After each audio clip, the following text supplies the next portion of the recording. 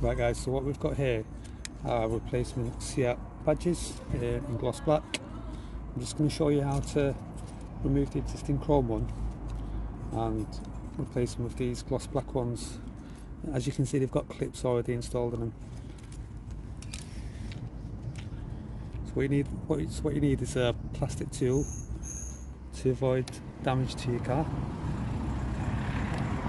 and then you just got to get under the existing chrome badge like that and unclip it all.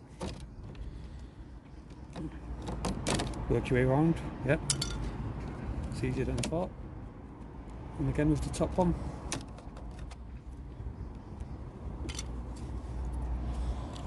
And then you clip the gloss black ones into place. It's pretty straightforward.